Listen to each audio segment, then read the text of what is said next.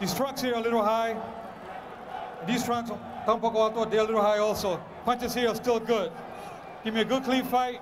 Obey my commands at all times. Remember, guys, I'm fair, but I'm firm. Touch them up. Okay.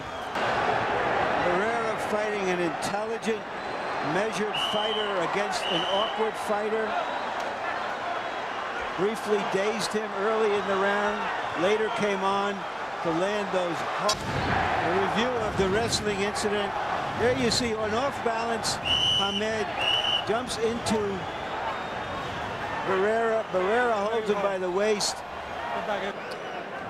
In close, a right hand, then followed by a left to the nose by the Prince. Is probably very composed, Barrera. That was a headbutt there.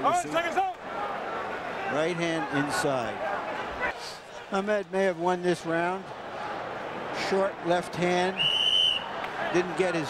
A little byplay on the clinch will tell you that Hamed has found out he's in with a true professional. This is the jab, jab, double jab. 2 out of 3.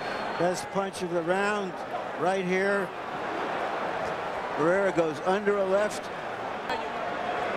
One problem with Hamed. He throws that big left hand. When he misses, he is off balance. Off the floor. Boy here. Right here.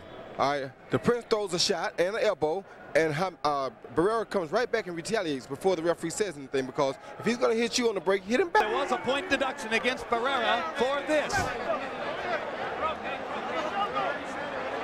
I don't think he likes him, George. I don't think you like him much yourself, Jim. I like him fine.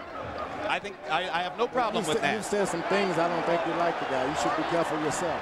Dwayne Ford scores it 115 to 112. Choke Champa has it 116 to 111. And Patricia Jorman Manning scores it 115 to 112. All for the winner by unanimous decision, Marco Antonio